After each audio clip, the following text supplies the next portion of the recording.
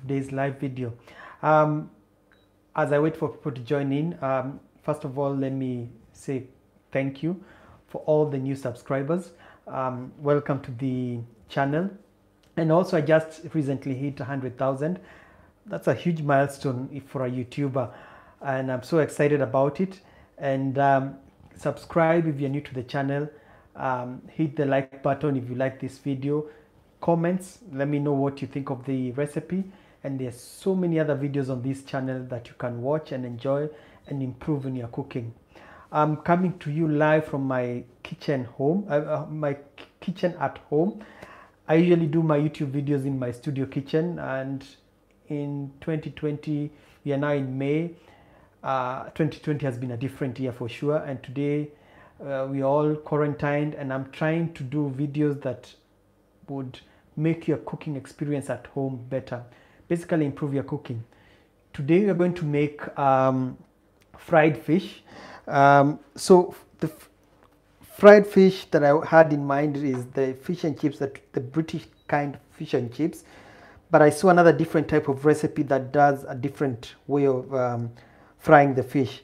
Now the first thing you need is fresh fish fillets. I'm using Nile perch, but you can basically use whatever white fish you have, depending on where you're watching me from. Just make sure that it's nice and clean and it's pink in color and it actually smells fresh. I'll do the fish last, but let's start with the ingredients for the butter, the butter that I'll dip the fish in. So here I have already mixed some self-raising flour and corn flour. Corn flour is this one here. It's usually very white in color, looks like icing sugar, and corn flour is gluten-free, but for this recipe what it does, it makes the mixture have a crispier finish. Now if you don't have corn flour, it's fine. It's not that the recipe will not work, but it just makes the difference in making the crispiness of the fish nicer. Now so the mixture, the amount, I have used this cup, so 1 full cup self-raising flour and half a cup, which is exactly the same. It was about 190 grams when it was full, and half a cup, which was about 85 grams of corn flour. So basically 1 full cup flour self-raising and half cup of the corn flour. And to this I'll add water. So let me first of all grab some water.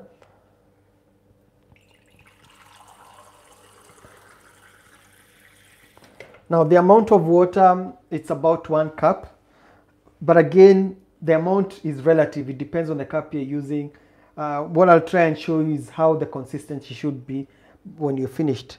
Now to this I'll add some seasoning. So I'll add black pepper. Personally I love black pepper, so everything I do I always add black pepper. We'll add a generous amount of salt. Now if you're watching in live right now and you've just joined in, don't worry, you can always catch this video as a recording a little bit later on the channel, and hit the subscribe button if you have not. So today I'm making crispy fried fish. I've added salt and pepper to the corn flour and the self-raising flour. The other thing I'll add to it, this is very optional, a little bit of heat. So a little bit of the chili flakes. Now this is optional, but a small amount goes a long way in making it tastier. The last thing I'll add to this is bicarbonate of soda. Now if you don't have self-raising flour, you can always use all-purpose flour, and for all-purpose flour, for about 190 grams of all-purpose flour, you'll need about 2 teaspoons of baking powder. So for my theory when it comes to all-purpose flour and baking powder is 100 grams of flour, 1 teaspoon of baking powder. So about 195 grams would be about 2 teaspoons. And then I'll also add the bicarbonate. This is also important in making the batter puff up. And so, and if you're using less flour, you can use about half a teaspoon of the bicarbonate. So I have all the dry ingredients ready. So what I'll do first is mix. And then to this, I'll add cold water. Now for the cold water, I'll just add half and start mixing. Again, you're making the batter, the fish batter.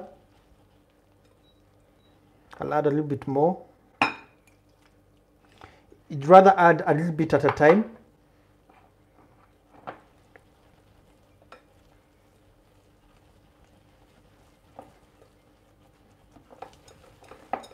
And when it's a little bit dry, the lumps will get finished easily. And when it's at that stage, add some more water. Basically, we want to get to the consistency of a thick paste, but not so thick.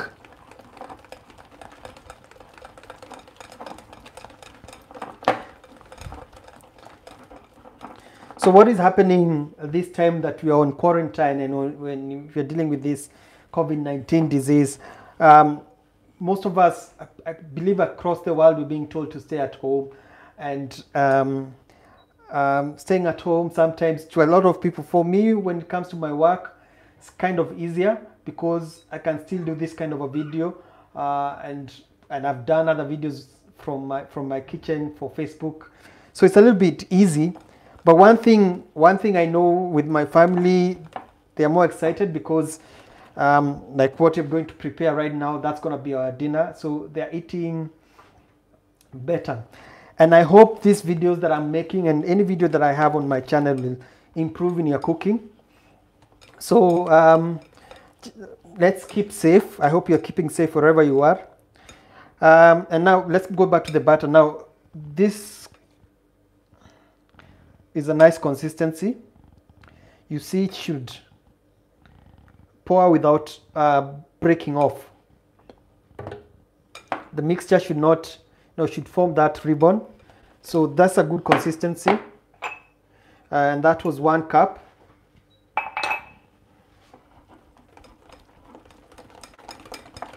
So let me recap about the flour. It's all-purpose flour. It's actually self-raising flour, 1 cup, half a cup of corn flour, salt and pepper, a little bit of chili flakes, or you can use paprika as well, and bicarbonate of soda, 1 teaspoon. And then now to this, I will add a little bit of the vinegar. Right now I'm using an apple cider vinegar. Should be about 1 teaspoon. Now what will happen is that vinegar will react to the bicarbonate of soda. Excuse me. It will react to the bicarbonate of soda, and then this mixture now will have the aeration, and it will start having some bubbles. I think you can see the bubbles. Now this bubbles is what you want to, this is exactly what we want.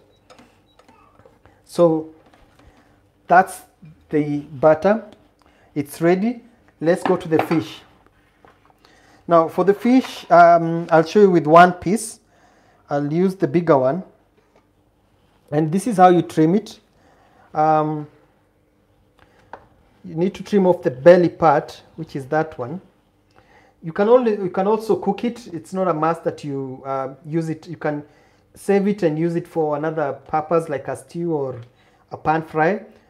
Or you can also cook it all, but if you want a nice shape, you can trim that part off and then feel for the bones, if there are any bones, especially on this side. Just make sure that there are no bones. And then when it comes now to the fish, we are going to cut it into about 3 pieces.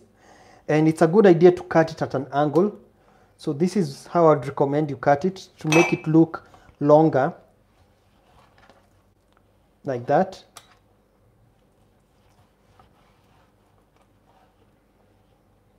Like a diamond, I don't know, it's cut at an angle so it makes it look nice, especially when it will be cooked. And one more.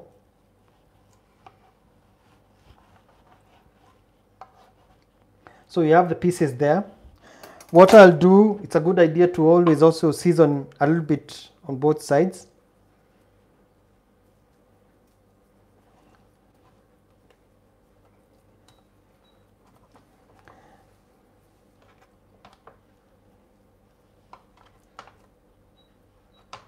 And then now we have our fish ready. Now I'll grab flour, some flour that I have here. So the flour is what we'll use to drench, to first apply on the fish, and then we'll place it on into the butter. So let me use this piece. So this is what you need to do. You can also season this flour, it's fine. You can actually season it.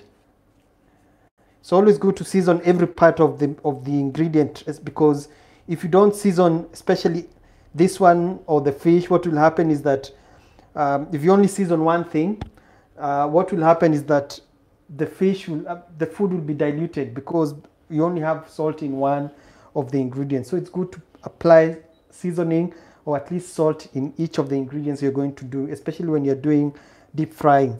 So salt is ready, so just a small mix. And then now take your piece of fish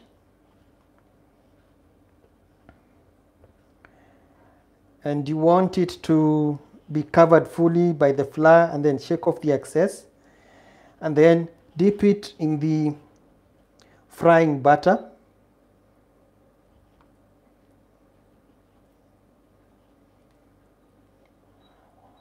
Like that. Now ordinarily this is one way you can cook it. You can cook it straight from this into the frying oil, but what I want to show you is a different method whereby after shaking off the excess, place it back to the flour, and then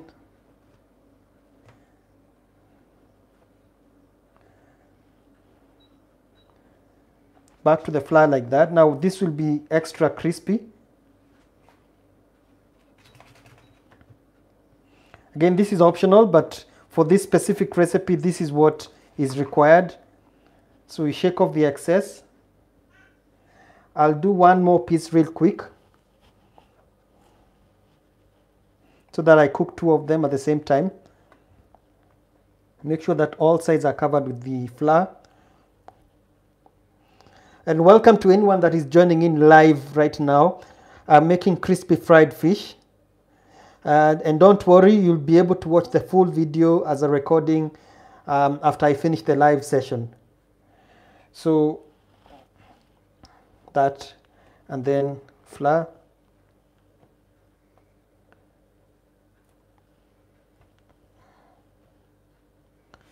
So I'll wash off the excess.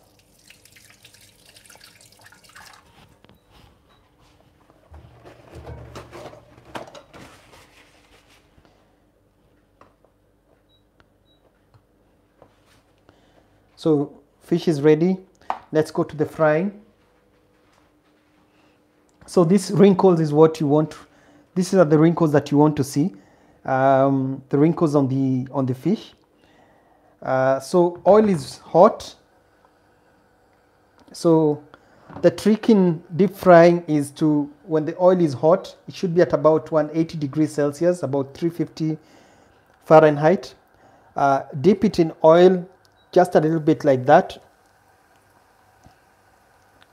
and then release it gently. The whole idea when you do that is to have it fry slightly before you start cooking, because if you just dip it inside directly, what will happen, it will go to the bottom and stick. So a little bit, and then gently release it.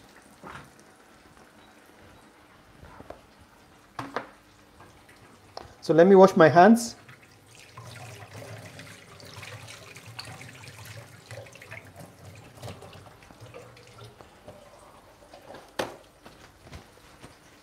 So let me know if the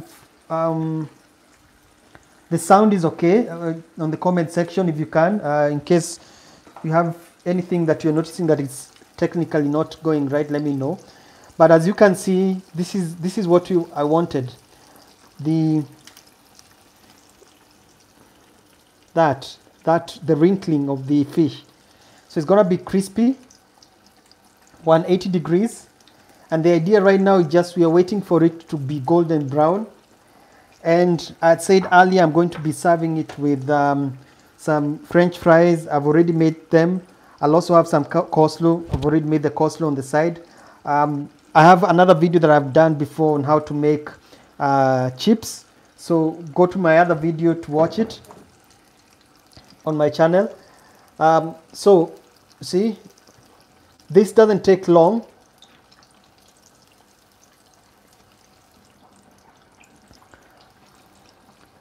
Should take about, depending on the size of the fish, it would take about 3 minutes, 2 to 3 minutes deep frying. But again, if you have a thin piece of fish, not too thick, and that's in fact the reason why you need to cut it at a diagonal, at an angle, is that it cooks faster. And when the oil is hot at 180 degrees, all you need it to wait is for it to be golden brown.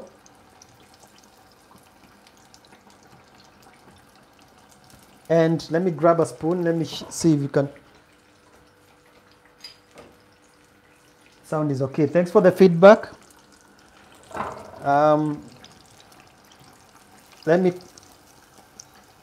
You can't hear.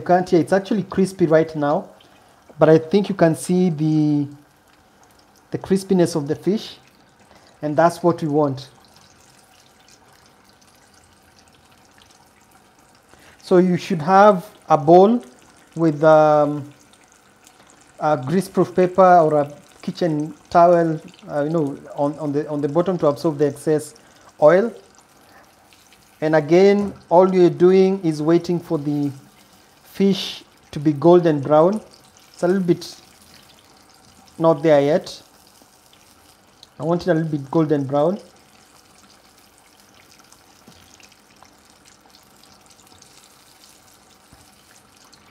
That should be okay. I know the fish is cooked, I can tell. And also the other way you can tell fish is cooked is when it starts floating.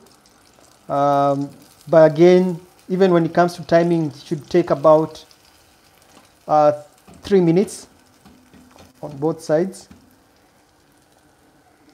You can see fish is ready. Can hear the crackling, I think.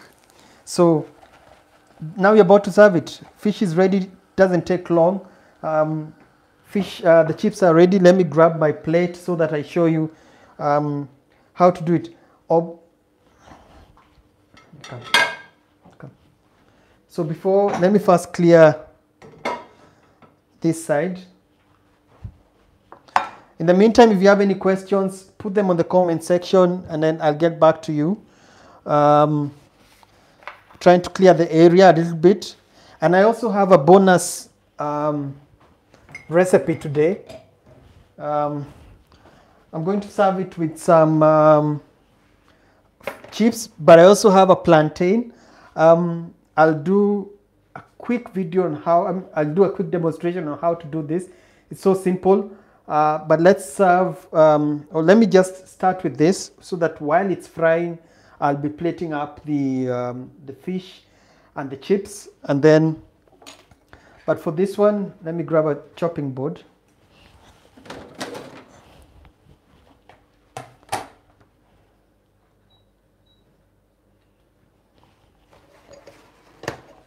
Let me quickly rinse my knife. So when you can also serve it with plantains, and if you don't like chips or you don't have chips, but I think even plantains would work for this recipe. So all you need to do is peel it. So a plantain is like,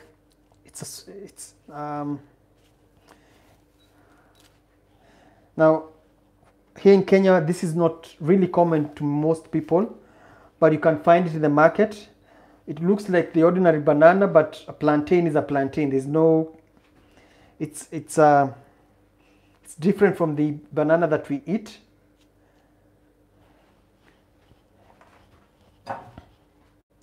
So this one is ripe, nice and ripe, and all I need to do is cut it at an angle.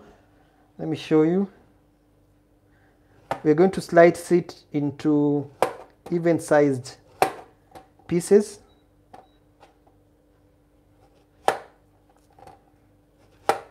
At an angle. The whole idea is when you're doing it, try and do it evenly so that they have equal cooking time.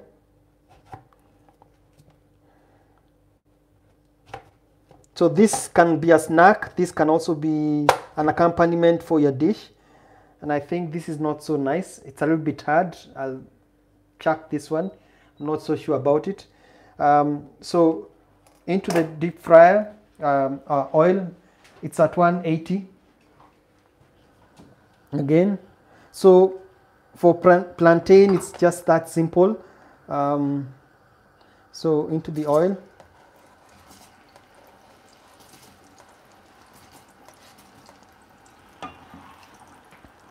So while that is cooking real quick, let me come and plate with the chips.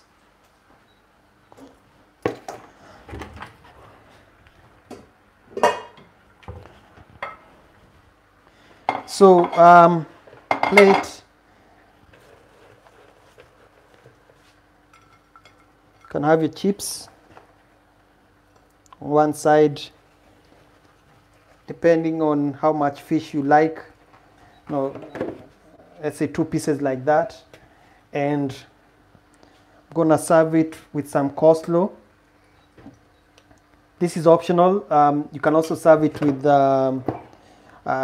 vegetables of your choice, but if you ask me, it's better to have a salad. So coleslaw on the side, just like that. And then I have my lemon.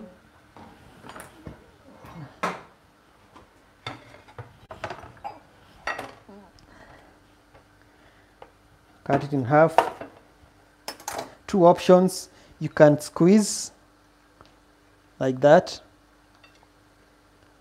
Then place it on the side. Let me remove the seeds. That's one option. Or you can let someone just serve it on themselves. Let's go back to the plantains real quick.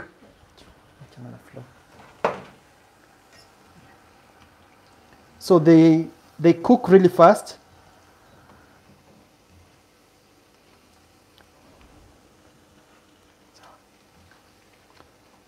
So these are ready.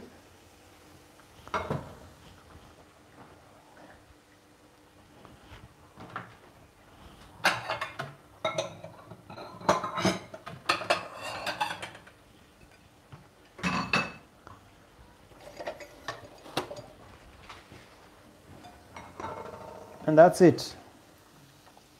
Golden brown. Remember, they should not be too thick, because the thicker they are, the longer it will take. But one thing I love about plantains is that they are naturally sweet. It's just, especially when you deep fry them, that's what you want. So working from home sometimes not the ideal kitchen, my ideal kitchen, but I'm making do with what I have. A little bit of chili flakes, some salt,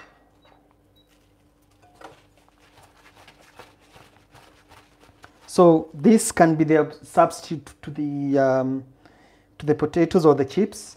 But if, let me bite into one, it's still a little bit hot.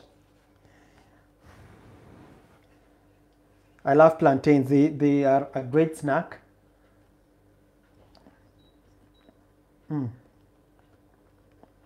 Sweet and savory. Perfect. Viewers, especially from West Africa, you know this because this is something that you love, that you have. I'm here in Kenya. If you can get a plantain, that's how simple you can do it in terms of cooking it. There's so many different ways, but I just wanted to show you a quick way of making it because I had it in the house. So we'll also have this. These ones, I'll have them tomorrow for breakfast. So even when they are cold, they are perfect. A little bit spicy, when it's a little bit spicy, it will be good. So today's recipe is done. Crispy fried fish served with chips and a side of coleslaw.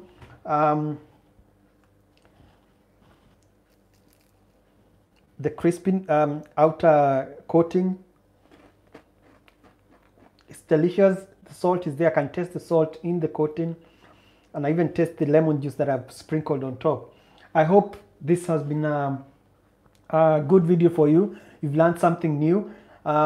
If you're new to my channel, subscribe and hit the bell button so that you're notified whenever I have a new video out. And I have so many other recipes on my channel with baking and cooking. So, and I try and post a video every week. And now during this time of COVID-19, I'm doing live videos. So I hope you've learned something. Until the next one, goodbye.